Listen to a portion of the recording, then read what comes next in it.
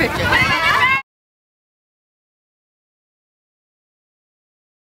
To prepare for it, about 2 weeks.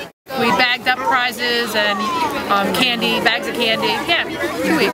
Well, we have volunteers that come in and they put together all the bags of candy, and then we go through all the eggs. It's been on Facebook. We had flyers posted. Peg Crow sent it to everybody in Ward 1. Jen Cabral sent it out. Peter Ciccolini sent it out. Ferryway sent it out.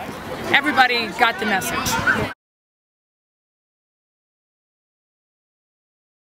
I think this event is awesome. It's a family-friendly, easy. You see the kids over here like collecting their Easter eggs. People just come out and have a good time. And so I love it, and I love the Salvation Army for really putting it together.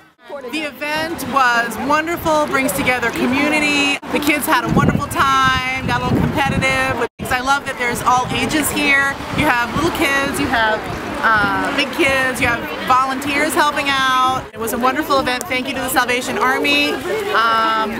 It was just a fabulous event for Malden. I hope we have another one next year. Spectacular, fun, and a blessing. Fun for everyone.